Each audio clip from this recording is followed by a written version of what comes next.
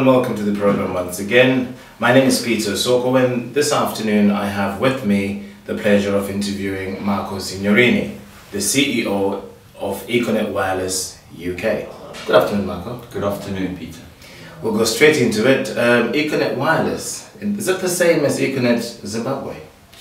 Yes, we're part of the same Econet group, same Econet banner, although Econet within its divisions globally are autonomous piece by piece, but generally owned by the same holding company. Yeah, so we're owned by the group. And how long have you been within the UK? Well, we originally arrived in the UK in 2000 as CEO of a company called Econet Satellite Services, which today is known as Liquid Telecom. So that's about 12 years that's been heading up. They are fully responsible for all our international gateways, fiber, international termination. But this particular business, Econet Mobile, I think we launched close to 2 years ago, about 18 months to 2 years ago. Okay. And what sort of services are you offering as Econet UK then? Well, you know, when we were at Liquid Telecom, we dabbled slightly into the retail market through a prepaid calling card, which we had exclusive distribution through people like WH Smith. And it was successful in its own right, but we saw we mixed too much wholesale and retail. So the idea was to launch under the Econet brand and then go into the market primarily focused at retail, supplying those exact services, bringing our SIM cards, our technology, our data, and calling cards into this retail UK market. So we've got SIM cards, we've got calling cards. Calling cards. Those are the main things that we have. Yeah, they are the two main products at the moment. We do have some hardware, some handsets, and a couple of other bits to the bouquet, but generally we offer SIM cards as our #1 brand from a roaming perspective and an ethnic SIM card, and also we do exclusivity. We power the post office calling card across the UK's post offices exclusively. And you say you've been doing for the last 2 years? Yeah, 18 months to 2 years, yeah. But we haven't seen much of the Econet SIM cards. I think in fairness, what we did originally, we tried different channels to market. So we would go into news agents and small ethnic environments to try and distribute from a viral campaign through mainly community channels, churches, positions. We found the Zimbabwe community to be present, and we found the uptake was generally quite slow. So I think we sort of drew back and said, let's see how do we attack this market differently. Okay. And subsequently we've relaunched into a much bigger distribution through a retail position with a company called, well, it's our biggest distributor through it's a company called Pre-Solutions. Okay. And so they distribute both the SIM cards and the calling cards? No, at the moment only the SIM cards. The calling cards still at the moment are distributed to the post office, but that's a post office branded card powered by Econet Mobile. But the retail presence at the moment is only with Pre-Solutions on a SIM card basis. So let's go back to the calling card. That's the one that you can find via the post office, you can say, across the country. Yes, but that's a post office card. It's a post office card. Yes, so it's not branded Econet, it's branded UK Post Office. So what's the benefit for that then of that? If there's a post office card but it's Econet that we're trying to push through it. Okay, let's put it this way. The post office have about 11,800 distributions. They're a very credible brand, as we know, it's the UK Post Office, and they've had their own calling card for a good few years now, and they've changed suppliers from a point of sustaining the back end of the whole engine for the UK calling card, be it the billing, the distribution, the whole back end, control, customer service, everything is done through Econet Mobile. So if you go into the UK Post Office today and you buy one of their cards and you turn it around, you'll see our brand that we sort of engineer the whole T's and C's, everything for the UK Post Office. And using that calling card to phone back to Zimbabwe, are there any major advantages over other branded cards? I think, Peter, to answer that question, yes, the short answer is yes, there are a lot of advantages to it. You know, we're a very competitive card in the environment that we operate. Well, the SIM card is specific to Africa. Right. Okay. I think that our #1 underlying quality, if I just go back to the reason we won the post office contract, was because of class of service. You know, if you read the latest Ofcom report, I won't say names today, but there are operators in this market where Ofcom quoted certain operators that the consumer realises 13 pence, that's 13% of the pound, on purchasing competitive products. So the main reason we want the post office agreement is because we offer a Class A service. There's no skimming, there's no hidden charges, there's no hidden connection charges. So we all know a minute is 60 seconds, right. And Econet don't operate like that. You know, our minutes are 60 seconds, as they should be. Okay. We know that it goes right down to 47-second minutes, and the consumer, unfortunately, is not aware of it. You know, so that is the advantage to using an Econet card, be it a calling card, be it the post office card, be it our SIM card. You know, you get value for money. I'll just ask that again in a different way. Yeah. Are you categorically sure that we are able to get the full value from the calling cards compared Yes. to other ones? Yes, 100%, without a doubt, on our SIM card and our calling card. That's refreshing. That's refreshing compared to what is on the market at the moment. That's very much refreshing. So back to the SIM card. Now, if when you had SIM cards, I think when they came in a few months ago initially, and you had them, like you said, in some sort of sectors or quarters, the disadvantage or the big negative about them was they were not competitive enough compared to other products on the market, particularly falling back in Southern Africa, Zimbabwe more importantly. Is that the same with the SIM cards now, or are they slightly more? Well, you know, we try and remain competitive always, Peter, and we do, literally we do analysis daily on competitive prices and where we are. And I can say in the top 10, 20 destinations, we have an offer currently that if you pay £20 for a card with a £20 top up, you get £20 free. I mean, the effective rate of that is destinations like Zimbabwe of 50% of other people's costs. You know, and again, there's no hidden charges. How long can we sustain those kind of discounts is not that easy, but there's definitely a huge advantage to that. You know, we are very competitive in the market today, and we're seeing that by our volumes. Marco, in Zimbabwe, Econet is the biggest mobile operating service. Yes.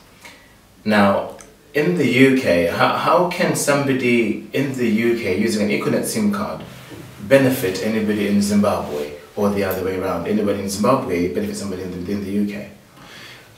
Peter, you know, we have initiatives like, you know, from time to time, which we can still do again, where if you had to purchase a £5 voucher from Econet on a £5 SIM card, we give you $5 to top up with an access pin, a relative in Zimbabwe. Our specials change from time to time. At the moment we've got the 20 and 20, but there's no reason why we couldn't reintroduce from another way, from another package or a deal on our website, where we can do the same thing. So because that would be, I think, of great benefit. Anybody who's here, I mean, I would need an incentive to use the Econet SIM card compared to any other SIM card. And more importantly, if I know that whatever I'm going to be using here will have some sort of benefit to whoever I'm going to be bringing back in Zimbabwe particularly.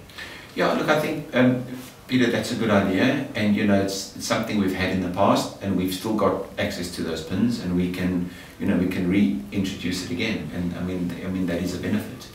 Another quick question for you: if I have an Econet SIM card here and I bring somebody in Zimbabwe with an Econet SIM card there, is there any value that I get compared to phoning, say, another brand within Zimbabwe again from an Econet SIM card here in the UK? Well, at the moment, the real value you have is we have the cheapest rate to Zimbabwe combined with the best quality. You know, you may find in the market where people say, well, we have a better rate, but you know, you always see these little asterisks of 1p a minute to Zimbabwe, and then it's a landline or something that just doesn't terminate, you know. So if you compare apples for apples, I think our biggest USP is we have the cheapest, the most competitive rate in the market with the best quality, without a doubt. I was just going to go on the quality. Again, that's something that is very frustrating if you're trying to use any of the popular SIM cards or calling cards to phone back, and the quality is rather poor, to be honest. How well is Econet compared to the rest? You know, Peter, our quality is excellent. I mean, I think we run a customer service 24/7 like most of the operators do in this market. and the calls we have for poor quality are none. There's maybe 1 or 2 a month, and then there's genuinely a technical fault which gets addressed. You see, if you look at people's routing tables without getting too technical, you know, there've got to be ways that you can try and save in this market as an operator. And obviously, you know, as I said to you, there's people out there doing 30, 40, 50, 60-second minutes. The other way is quality. So you find you get routes without CLI, which is call line identification, or you get, if you speak to carriers, they have their platinum route, or they have their gold route, or it goes all the way down to bronze and possibly wood. You know, and this is the problem. People use this very inferior IP link that you hear your own voice echoing, you hear the buzzing in the background. Yes. You know, those are the common technologies or wordings of the quality of service. So this is, we have absolutely none of that. Where do you find the SIM cards?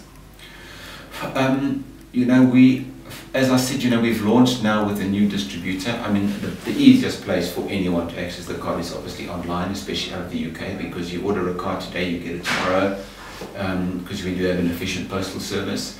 Other than that, you know, you find us in some of the high street retailers.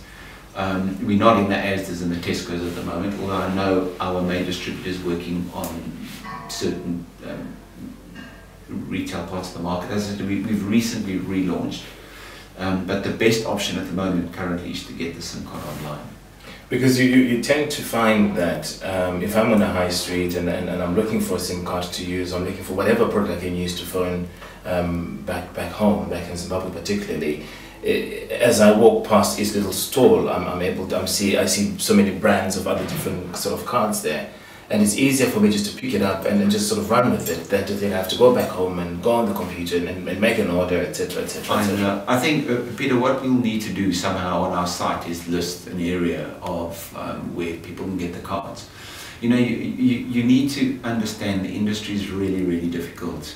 We went into, I can even say, thousands of these small little shops, if you want to call them, from news agents to retailers. And what you find is that bundles get broken, SIM card packages get opened, you know, the operator gets a bigger kickback from this person. So, you know, we've had that presence. And even though people do walk in, they say, oh, well, look, you know, we confronted by this other brand who says, you know, we caught selling your card, or it's quite challenging. You know, the honest truth, it is challenging. But you know, we've gone into a really good distribution at the moment, which is a new relationship for us. It only started literally a month ago. And, you know, we will start making awareness more and more and more. But at the moment, it is relatively new.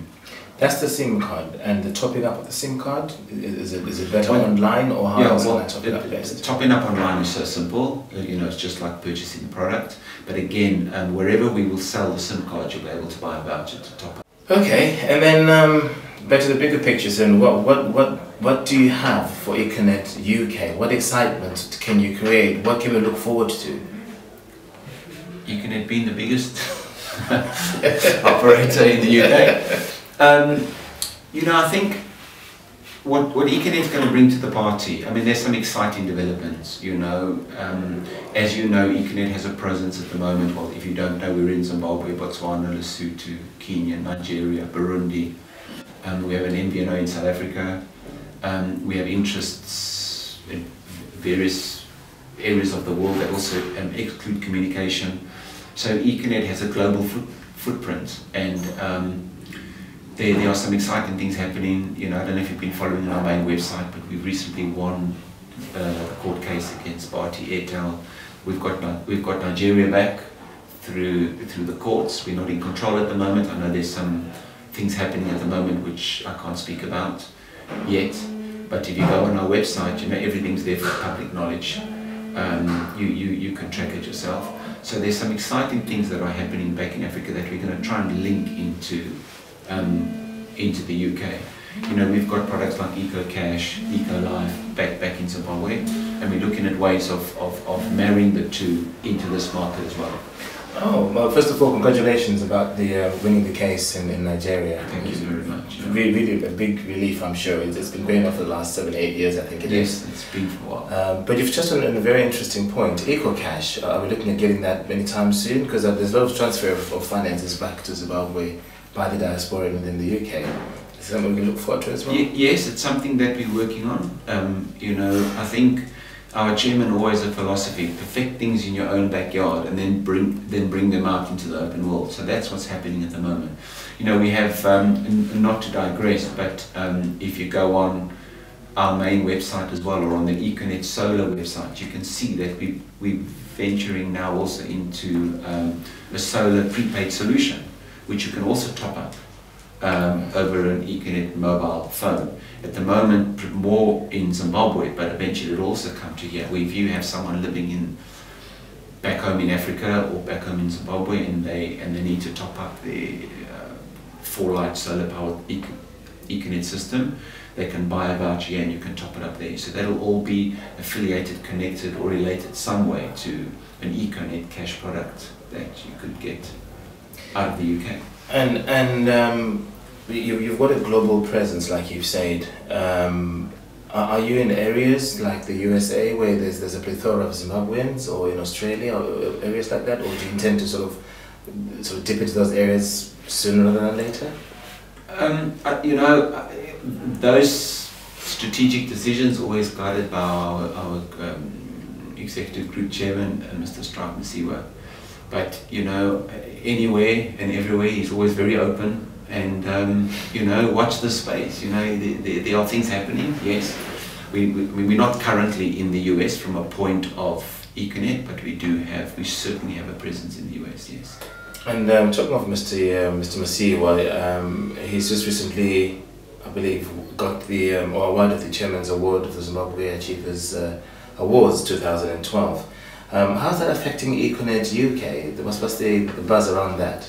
Well, look, we're always very grateful for awards. You know, it's always an honour, especially being affiliated with anything to do with Zimbabwe for us. You know, when we venture into the diaspora like we are here, so it's an honour. You know, we like to stick it as an accolade on our collage of awards that come to Econet coming out of Africa. So yeah, it's great for us. You know, because it's something that we're proud of. And you know, we show the rest of the world that, you know, Zimbabwe has something, so it's great. And talking of being proud of Zimbabwe, the awards I believe are going to be in April 2012. If you're watching this after April 2012, the awards would have been and gone, but all the same. Are you looking forward to anything in particular at the awards, or is it going to be your first time there, or you've been there before as Econet? I've been there before as Econet, and I would like to attend again, and it'll be great. And as you say, you know, if the viewers are watching it afterwards, I will have already been there. If they are watching it before, I'm looking forward to it. Yeah, it's going to be good. We always come up with some sort of initiative or incentive or surprise on venues or functions like that. So I think my team haven't come back to me with any ideas yet, but I'm sure there will be something that we'll do on the evening. Okay, so you do say that you're excited about being at the awards. Is there anything that the general public can look forward to from Econet at the awards? Well, you know, I'm sure we're going to be giving away phones, airtime, air vouchers, credits, you know, from a mobile operator perspective. Yeah, so that, you know, those are the couple of free phones, maybe more. You know, you heard that? Free phones, SIM cards, airtimes, the rest. And maybe even some of our solar products. You know, we have some amazing solar lanterns which are very, very popular in Zimbabwe. It's the latest buzz in Zimbabwe. If you go online, you'll see our generation 1, 2 and 3 lanterns, which are solar powered, which have just taken Zimbabwe by storm. We've sold, I think, close to 250,000 in 6 months. Wow. So it's really made a difference to people in the community, because the uniqueness of that particular lantern is not only is it a solar light, but also charges a mobile phone. So it's quite unique. Charges only an Econet type mobile phone, or any? No, it can charge any mobile phone. But being generous there. So to wrap this up, Marco, is there anything else that you might want us to you might want to relay to the watching? In summary, you know, Econet has entered into the UK. You know, we have an awesome footprint. We have people like the UK Post Office who entrust us to do an amazing job for them from a point of retail distribution and back end for their calling card. and we'd love the community to support us. You know, our SIM card is, I think our slogan or our payoff line, it does what it says on the SIM. You know, as I said before, you know, there's an integrity in our brand. Our chairman, Mr. Strive Massiwa, always says, you know, our business is not trying to get 1 or 2 or 3p from the consumer in the street. You know, then we shouldn't be in business. So it's a matter of showing the integrity of what we represent and what we do. So yeah, we're very excited about that, you know. Marco, thank you very much for joining us on this program, and all the very best to Econet Wireless UK. Thank you so much.